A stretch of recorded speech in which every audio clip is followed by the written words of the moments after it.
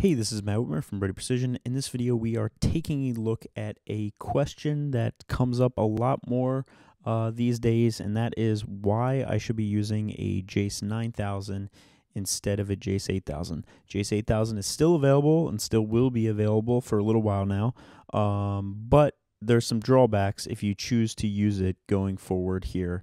For a few different reasons. Plus, there's some quality of life changes that were made in the design of the 9000 that I think will make your life a little bit easier and maybe will cover your butt a little bit if mistakes are made. So we'll look at that as well. And then obviously some upgrades in the actual hardware that's being used inside the 9000 that will make it easier for you to do bigger jobs and use some newer software technology things that Tritium has coming down the pike. So let's jump into a PowerPoint presentation now and take a look at exactly what each of those things are. All right, so why would we upgrade? As I mentioned, so 3 big points here on why you would switch to a 9000 or why you should be using the 9000 instead of the 8000 going forward here. First of which is there's some changes in the way that it handles backups locally that will cover your butt quite a bit here as you're making changes and that kind of thing. And if you're not good about making sure you do backups yourself as you're making those changes, obviously hardware changes happen with the 9000, CPU changes, flash memory, Ethernet, all that kind of stuff. There's some changes made there, so we'll talk about that. And then obviously the big elephant in the room is the support on the software that will be supported on the 9000, or excuse me, the 8000. And then the hardware support, how long our hardware support is going to continue on here for the 8000. So let's jump in first with backup handling. So if you are at all familiar with the 8000, you know that the station runs directly on the micro SD card. There was no real flash memory in the JACE itself, outside of, some very basic stuff that was used for the operating system and that kind of thing. Backups could be manually initiated to a USB stick in the USB port on the top of the 8000, but nothing that was able to be done automatically. And obviously you need to have a USB stick and remember to do it manually. Not exactly an ideal situation with the way that it was handled in the 8000.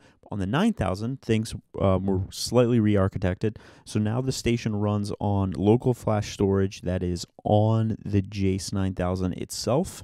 We'll talk about that here in a little bit when we talk about the hardware changes, but there is flash storage built into the 9000 now.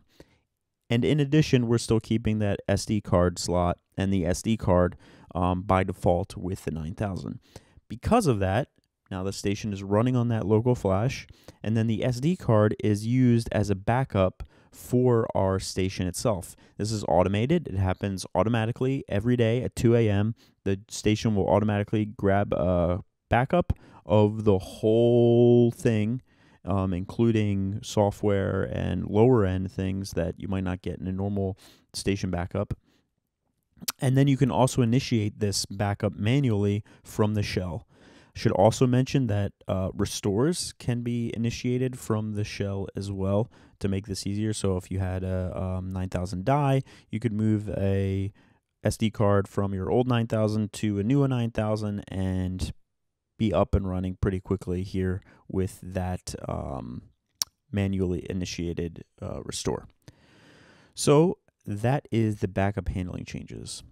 On the performance side, the actual hardware itself, you can see main point, the thing that you'll hear the most, and if you've watched our video on the 9000 overall, when it first was released, the big change is that the processor was significantly upgraded. We're now using a quad-core processor. It's 1.6 gigahertz as opposed to the 1 gigahertz that the single-core processor was on the 8000. So quite a bit more horsepower just on the CPU side, the processing power side of the 9000. So now it's using Ubuntu Linux as opposed to QNX, which was used on the 8000.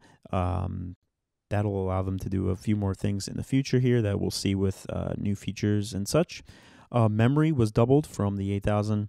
you now have that onboard storage that I talked about. So that's 8 gig. It's the same amount of storage that you now get on your SD card. So they match each other.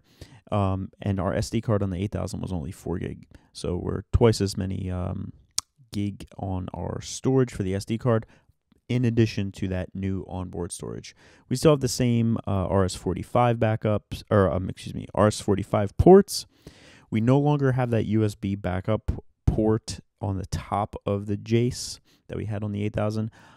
Honestly, I'm not sure many people actually use that, so I don't really see that as much of a loss. I think the new backup situation where it's automated, it's done automatically, is a much better situation for keeping you safe if things go sideways. Our Ethernet is now gigabit.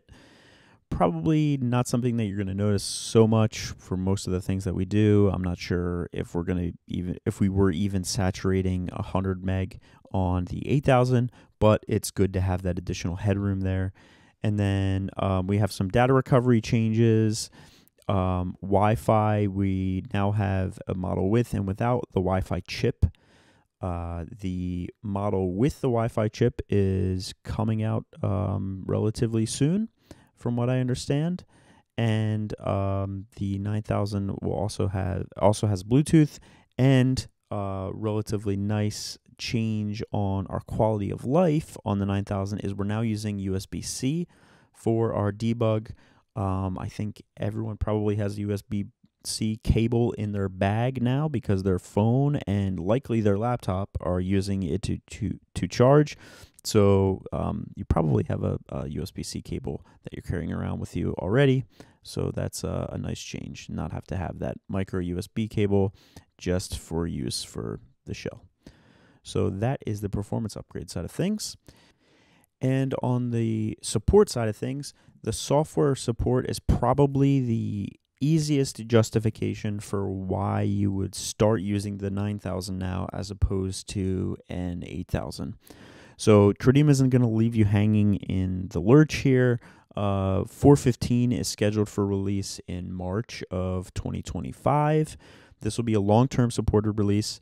Tritium's maintenance policy states that long-term support releases are supported for at least 2.5 years. Tritium is already saying that they're going to take that a little bit further even with this particular release and say that it's supported until August of 2028. But this will be the last supported version for the 8000. So you'll get that support until 2028, but you won't get any of the additional new features that may come with future versions of Niagara. That also means that you're not going to get Niagara 5, the next big release, really big release of Niagara. That will not be supported at all on the JACE-8000. So if you like to stay current, and by current, I don't just mean long-term support releases. Long-term support releases have their place, and I often recommend them for guys who know that they're going to put a job in and leave it there, and they don't care about the new latest and greatest features.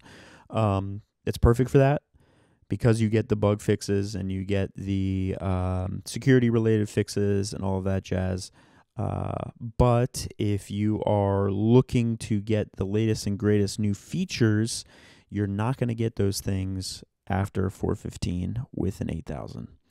JACE-9000 is your only path going forward to get those latest and greatest features. Again, you will get bug fixes and all of that security-related stuff with 4.15 and all of the support that comes along with 4.15 if you are choosing to use an 8000.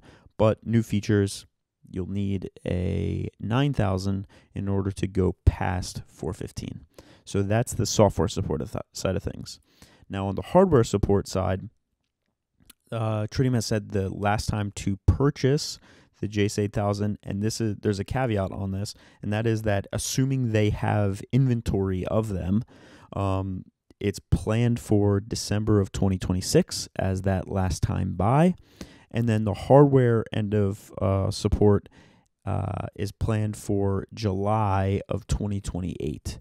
So again, we have quite a bit of runway here for support. So Tritium is not going to leave you out in the cold here without any additional support on software side or the hardware side. But we know that the end is near, and I feel like that's a good reason to start making your move over to the 9000 and make that your standard going forward. So hopefully this video was helpful and informative to you. Like I mentioned at the beginning, we've been getting a bunch of questions about this, why I would use a 9000 when the 8000 is still available. I think the benefits of going with the 9000 are there. Yes, the 9000 costs a little bit more, but the potential for new features and continuing support going past these dates that I mentioned here makes it a pretty easy justification in my mind. So if you have any questions or comments about any of this stuff, you can leave them down below. Like and subscribe if you haven't already. If you're in the market for any Niagara-related products, be sure to check us out at birdieprecision.com and store.birdieprecision.com. If there's any other content or things that you'd like to see around the 9000 that maybe would help you in getting switched over, be sure to leave them down below as well. And thanks for watching as always, and we'll see you in the next video. Thanks.